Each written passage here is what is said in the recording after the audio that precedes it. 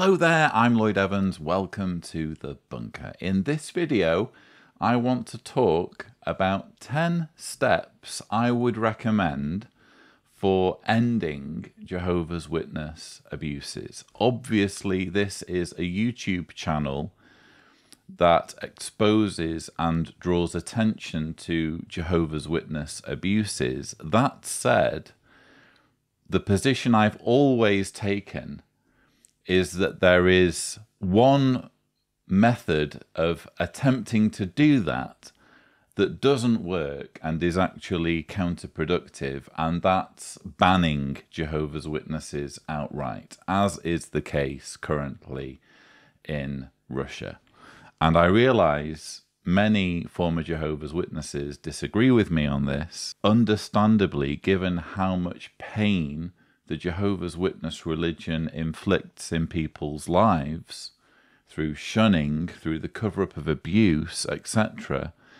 It's understandable that people would look at a country like Russia banning Jehovah's Witnesses and say, yes, that's what needs to happen everywhere. That way we end Jehovah's Witness abuse. And as I've pointed out repeatedly on this channel, it doesn't work that way, because all you're doing is driving the abuse underground, making it harder for the authorities to intervene in, say, the cover-up of abuse. How do you hold an organization accountable for its child abuse policies if the organization technically shouldn't exist?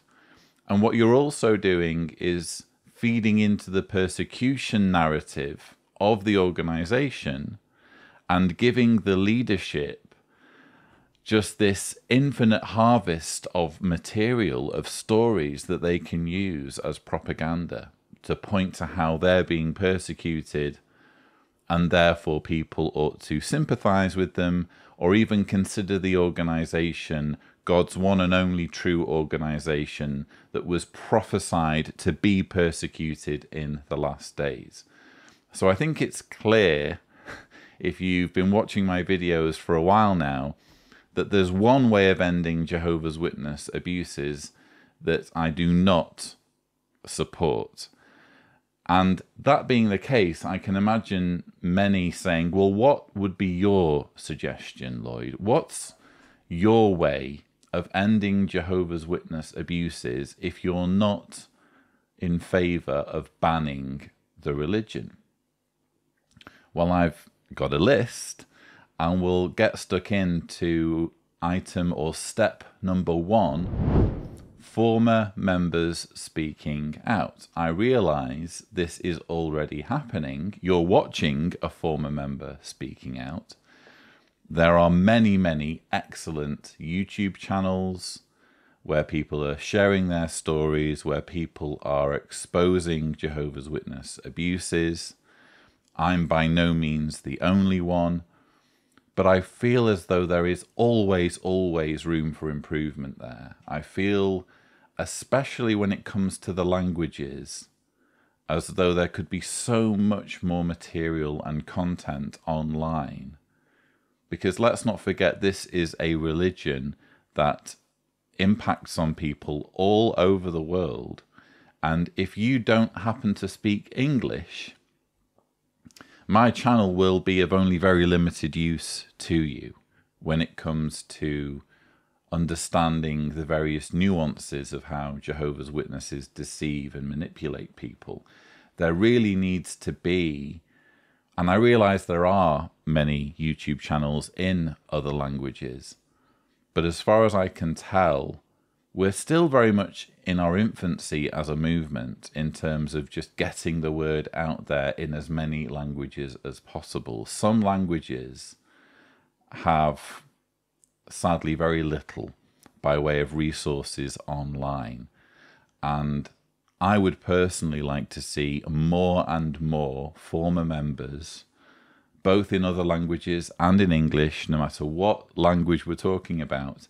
I'd love to see as many as possible adding their voices to the conversation, sharing their experiences, sharing their perspectives, because no two perspectives will be the same. My criticism of a particular belief or practice may not be as persuasive as someone else's criticism of a particular belief or practice. We need as many voices as possible, and there is always room for improvement in that direction. Step number 2, we need better media engagement. And in my 10 years of activism, 10 years, wow, it's gone by quickly, but I've been doing this in some form or other, talking about Jehovah's Witnesses, explaining their abusive practices for that period. And I can remember when I first started out, it was actually quite rare for there to be any sort of decent journalism about, say, shunning or blood transfusions or child abuse. Now it seems that negative exposure, or to put it better, objective exposure of Jehovah's Witnesses, it feels as though objective exposure is a little bit more common. And it's been very encouraging in recent years to see multiple documentaries, multiple news reports in countries like the UK, countries like the US, Australia, drawing the public's attention to things that are wrong, most notably the cover-up of child sexual abuse. I just feel as though it's in the media's hands to a large extent for the public to understand the full horror of what's happening. I feel as though governments are never going to take action on, for example, the fact that Jehovah's Witnesses keep secret databases of child predators. Governments are never going to take action on that sort of thing if there isn't a public outcry, and there isn't going to be a public outcry if there is insufficient or lacking media interest. If the media are too busy talking about what some celebrity is doing or saying, or talking about, frankly, any number of trivial things, and not focusing on an organization that is inflicting misery on people's lives, perhaps because they're worried about being perceived as bigoted, about being perceived as picking on a religious minority, I feel as though there will never be any meaningful progress. That's just how I feel. Worryingly, it's very much in the media's hands for there to be any significant progress when it comes to holding Jehovah's Witnesses accountable for the abuse that they are exporting and inflicting on people. Step number 3, wider internet availability in developing countries. Again, there's been improvement here. In countries around the world that are less affluent, there is wider access to the internet, but it's still very much the case, typically, that Jehovah's Witnesses grow more in countries where fewer people have access to the internet. And I like to think that this is an area that will sort of, by its own momentum, only improve in time. In other words, I see the internet as inevitably becoming more and more accessible to the point where pretty much everyone on the planet can access the internet. If you can't access the internet, how on earth are you supposed to know the subtle ways that Jehovah's Witnesses manipulate people? How on earth are you supposed to know about Beth Sarim or the various scandals from Jehovah's Witness history, Rutherford's letter to Hitler, the Declaration of Facts, you name it? How on earth are you supposed to get access to that sort of information that you need to have when we're talking about an organization representing itself as the one and only truth? how on earth are you going to be able to make proper decisions about whether or not to join an organization if you literally have only the organization's word for it? So you're living in a country, in a developing country, Jehovah's Witnesses are calling at your door, offering you material that appears legitimate, appears to be well researched, and you don't have a means of fact-checking it. So again, hopefully, just with the inertia of societal progress, this is a step that will pretty much sort itself out. But I'm doing this as a list because it's not dependent on any one thing. We're not going to see an end to Jehovah's Witness abuses purely due to any one of these steps. But if we were to see all of them, if we were to see each and every step on this list realized, I for one can't see the Jehovah's Witness religion existing in anything like what we see today. Step number 4, no more societal deference to religion. I feel this is something I've experienced personally as a core participant to ICSA, the independent inquiry into child sexual abuse in England and Wales. When you compare ICSA and their work and their level of scrutiny in their investigation of Jehovah's Witnesses with what happened in Australia with the Australian Royal Commission, there are huge differences. And in my opinion, this is because certain countries have varying levels of deference to religion. In Australia, it seems that the country is more secular and they don't have as much reverence, perhaps, for religion as in other countries. Whereas the United Kingdom, well, religion is very much strongly entrenched in British society, to the point where, you know, the royal family has a role in the Church of England. I think the Queen is head of the Church of England. And in the House of Lords, which is part of the legislative process, there is a bench in the House of Lords for bishops. So if you reach a certain rank in a certain religion in the UK, you get a say in lawmaking. I mean, this is frankly absurd. And it speaks to, again, how much deference to religion there is in British society.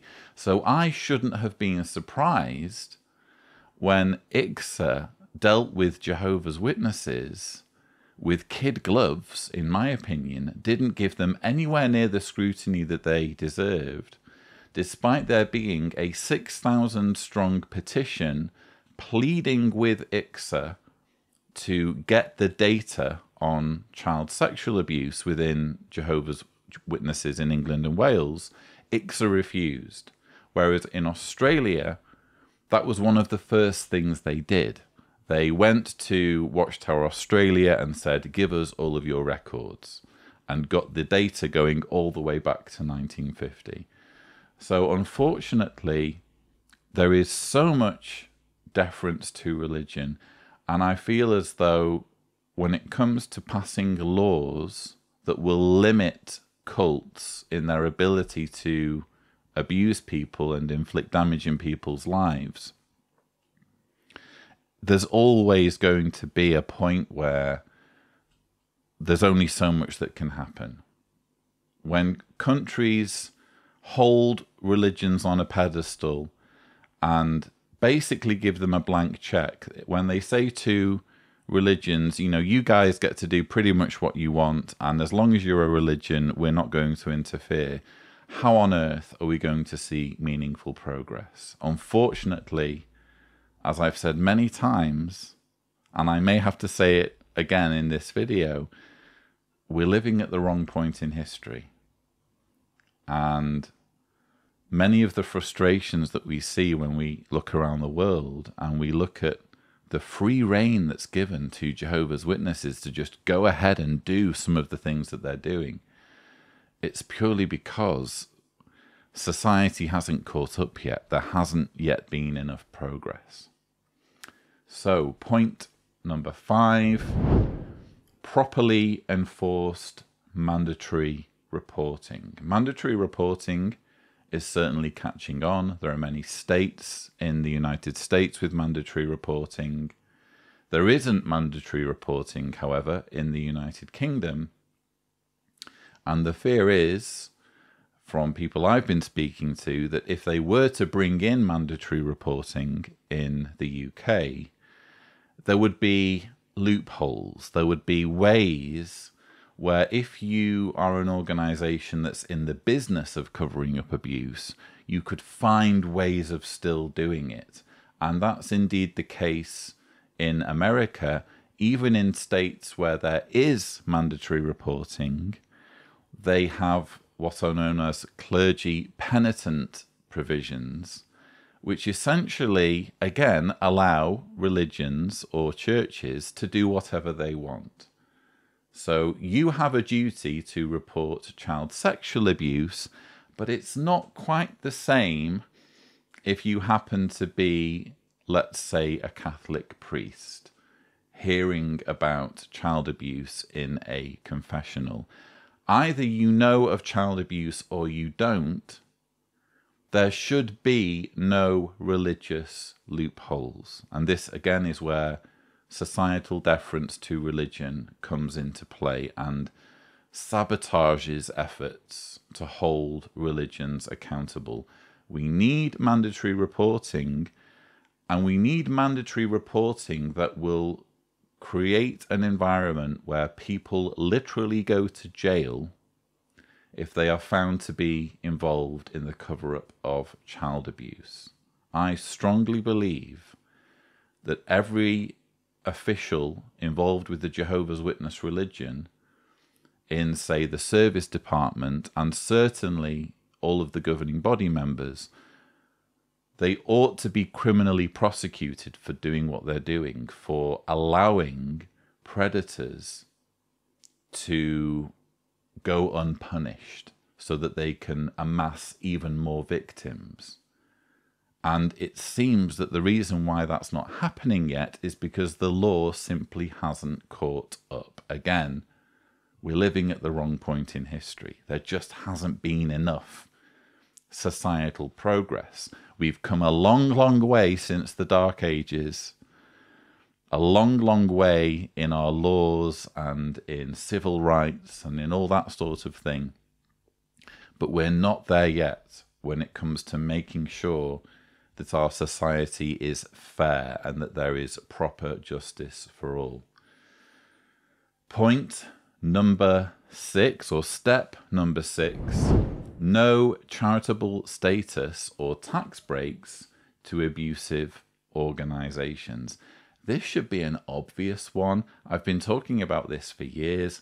How on earth can you have a situation where there is an abusive religious organisation that gets to call itself a charity while publishing materials describing former members as poisonous, as mentally diseased, while covering up child abuse, while telling women or abused spouses that they need to stick it out, that they are guilty of adultery if they move on with their lives and exit their marriage? How can you have a situation where organizations doing this effectively get sponsored by the state with the awarding of charitable status and the applying of tax breaks? I just don't understand it. And I'm personally of the opinion, I realize many aren't, I'm personally dubious as to why religions automatically get tax breaks, period. And I realize there are many religions that do wonderful work in the community. They do wonderful charitable work. And I think that any organisation that does charitable work should get tax breaks, but let's make it for the charitable work. Why are we awarding tax breaks to organisations that sell religious ideas? As far as I'm concerned, that's all a religion does. A religious set of beliefs, a dogma, is essentially, in my view, a product. It's something some people want and others don't. It's a set of beliefs that gives people whatever they want, some kind of sense of purpose, some kind of sense of enlightenment or spirituality, whatever. It's clearly not a necessity. It's clearly something where some people want it and others don't. Why should it be that religions that sell this product can get tax breaks, don't have to pay tax, when it's essentially a business, as far as I can tell? Again, if they're extending charitable services, if they're doing charitable work in the community, well, that shouldn't be taxed. But why just assume that all religions are doing charitable work? And even if they're doing charitable work, is it truly charitable, or are there strings attached? So I think, again, we're living at the wrong point in history, but I think there needs to be a total root and branch rethink of the relationship between church and state and the extent to which religions benefit financially from the state and from their status as religions. But you certainly shouldn't have a situation where an abusive religious organization ruins people's lives and gets to call itself a charity and also doesn't have to pay tax. Now, there have been encouraging developments in this area. As recently as January 27th, the county governor for Oslo and Viken in Norway, as many of you will know, issued an administrative decision denying the Jehovah's Witnesses a state subsidy for 2021. So Jehovah's Witnesses in Norway had literally been receiving money from the government on an annual basis, and they've been denied that funding for 2021 due to some amazing work by people like Jan Frode Nielsen, who've been campaigning, who've been telling their story in the media and pointing out how wrong it is that their country is helping to finance the abuses that they have experienced or seen firsthand. And I'm really heartened by that development. I just find it depressing that we're talking about basically one country doing this. I mean, where else is this happening? Where else, apart from countries where obviously Jehovah's Witnesses are being totally banned, where else are we seeing governments take a step back and say, you know what, maybe we shouldn't be giving subsidies or tax breaks or charitable status to an organization that is violating people's human rights? That's happened in Norway. We need to start seeing it happen everywhere, or in as many countries as possible. If that were to happen, that would be a major step in ending Jehovah's Witness abuses. Because again, we're talking about a business that is pushing its product, and all businesses are dependent on their bottom line, on their cash flow. And if you want to disincentivize any organization from doing something, you need to hit them in the wallet. So it's nice to see that happening in Norway. It would just be amazing and sorely needed for this to happen in other countries as well. Step number 7, we need to see no more HLC interference in medical decisions. Actually, the National Secular Society in the United Kingdom has been doing some fantastic work on this, as I've mentioned before on this channel. They did a study, I think last year. I will put a link in the description to an article titled Rethink Relations with Jehovah's Witness Committees. NSS urges NHS. NSS is National Secular Society. NHS is the National Health Service.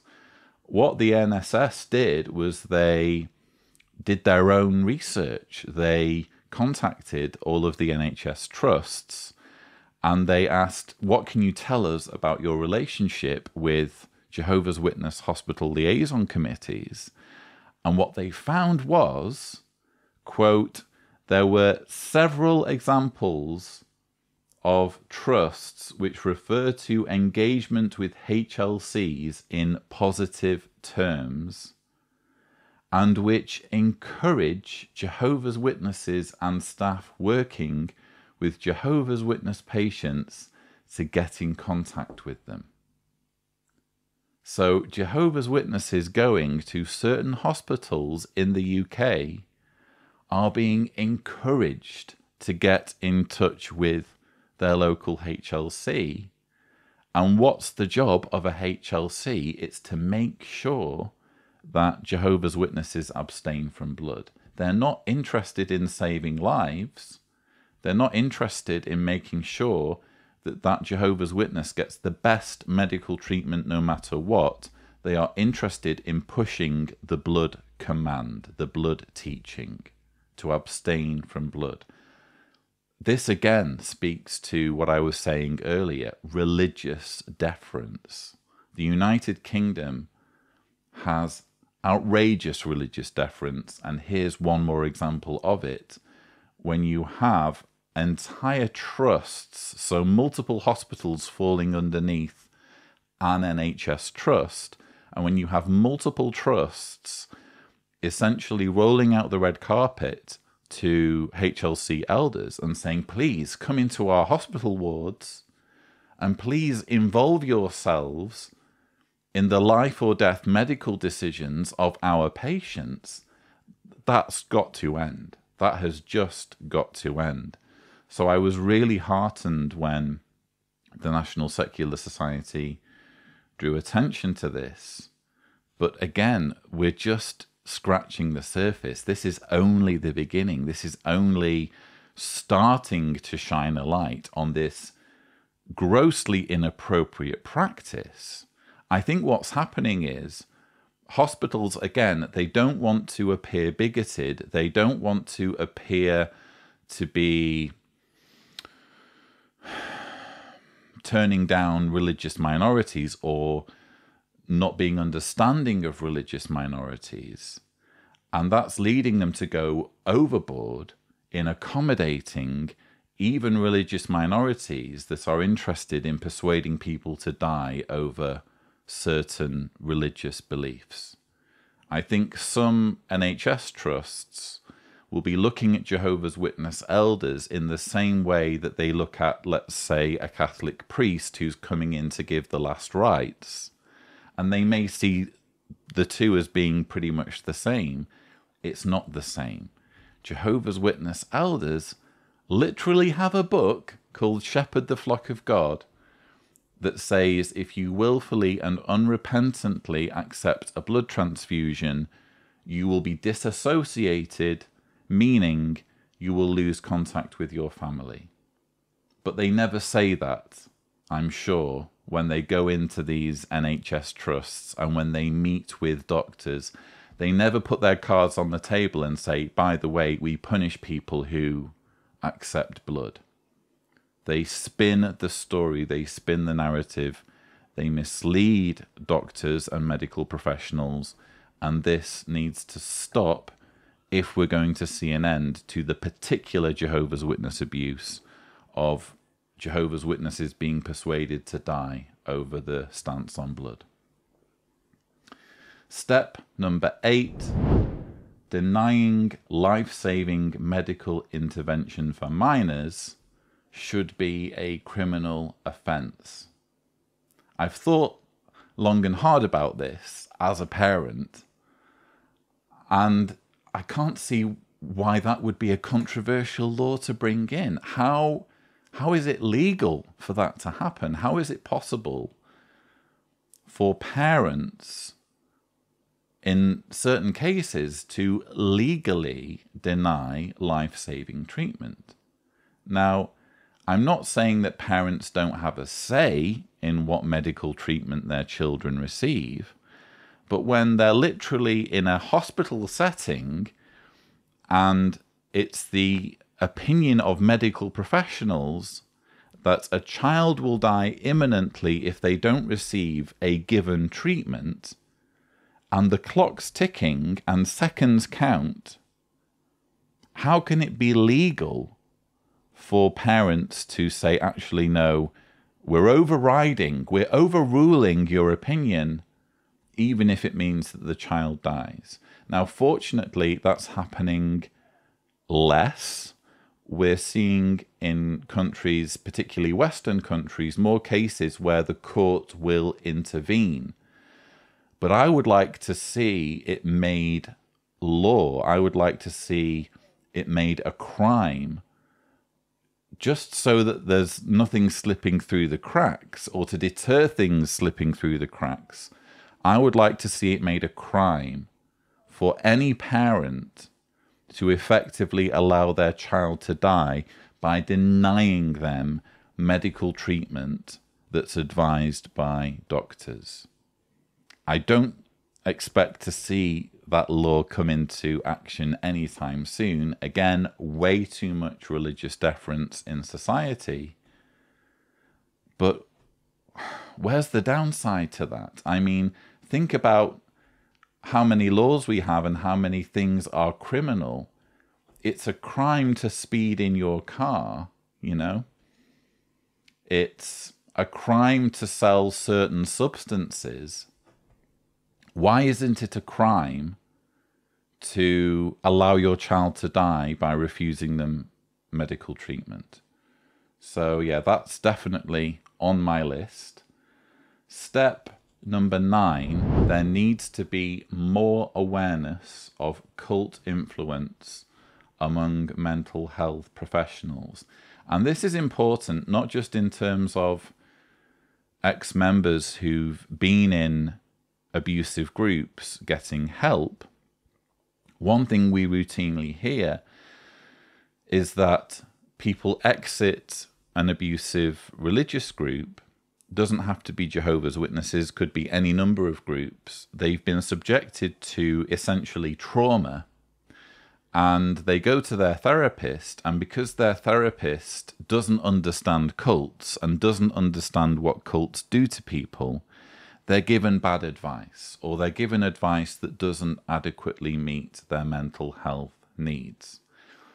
I'm putting this on the list not necessarily for that reason, but because we need wider understanding among the academic community of what cults do to people. Think about it. If you are a legislator and you're looking at writing laws that will improve people's lives, that will right wrongs, that will end injustice, and you're casting your eye at religious groups that have been accused of shunning people, of coercing abused spouses to stay in abusive relationships, what are you going to do? You're going to turn to the professionals, aren't you?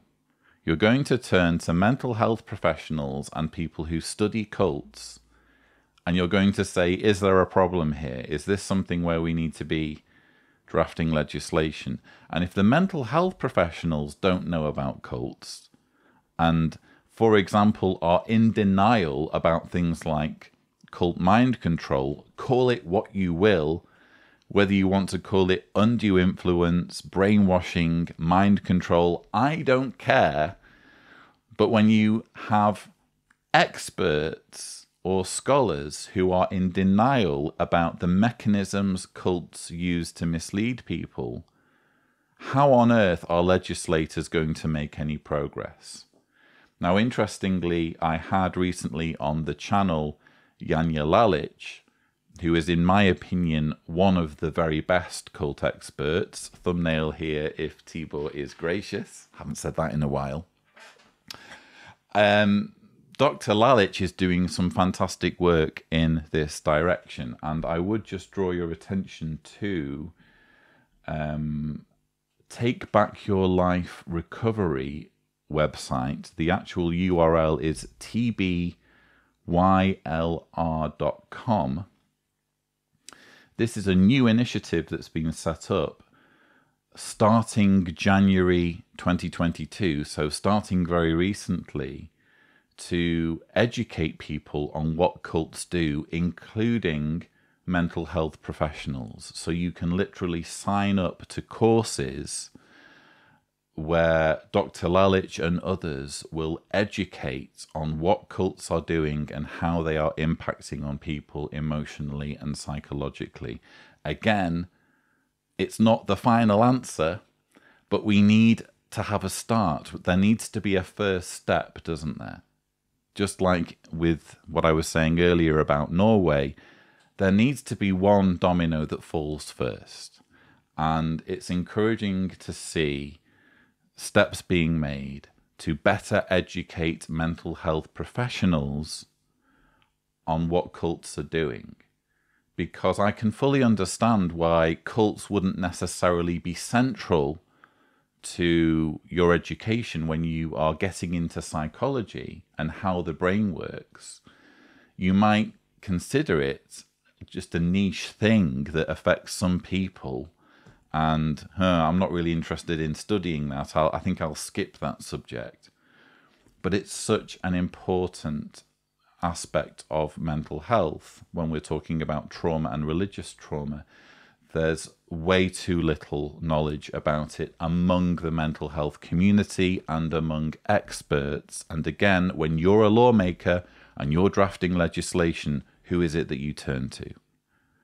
So this community in particular needs to be better educated. And it's very encouraging to see Dr. Lalich and others making important steps in that direction.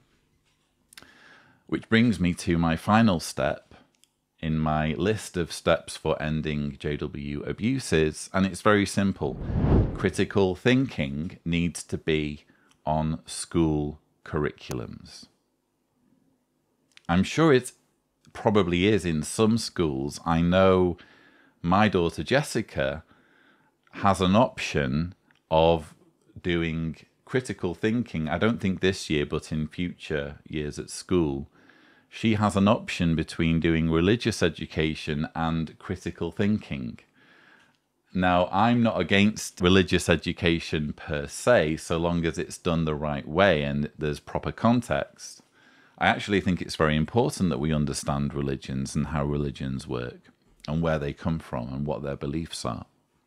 Because religion forms such a large part of society. However, there just isn't enough critical thinking, is there? And we see this not just in the sphere of cults and how easy it is for them to manipulate people on a mass scale.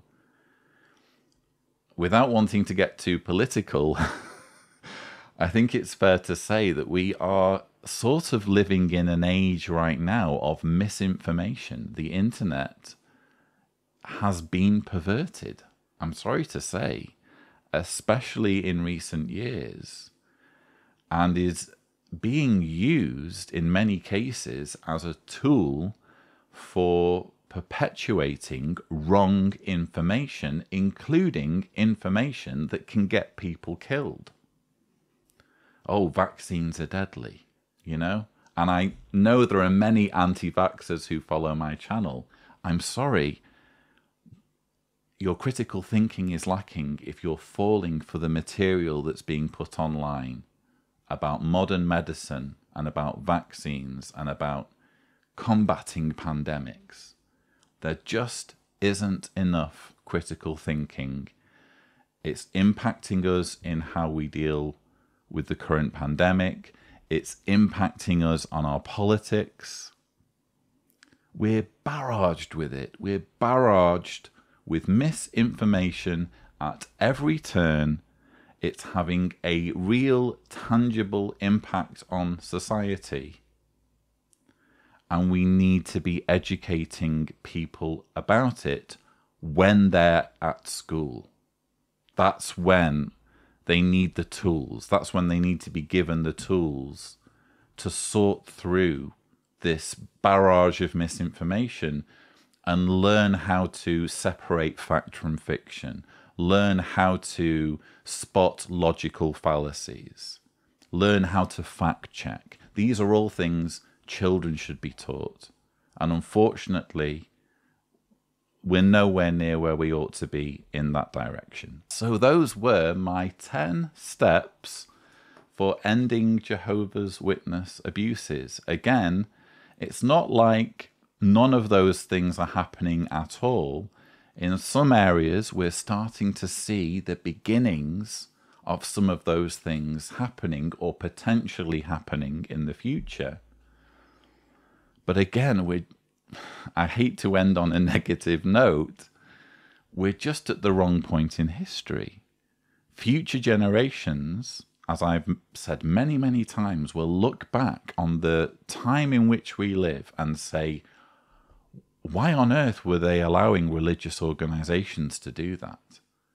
Why on earth were they allowing groups like Jehovah's Witnesses to keep secret databases of child predators with names that weren't being handed over to the authorities? How was that happening in 2022? Future generations will be aghast at what is being allowed to happen right now, largely, again, due to societal deference to religion.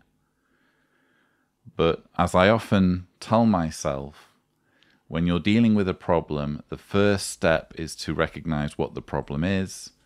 Maybe, just by talking about it, not just here on this video, but among our friends, I don't know, maybe we can push further in this direction so that we can, I don't know, contact our elected representatives, contact journalists, get more media engagement. There has to be a beginning, doesn't there?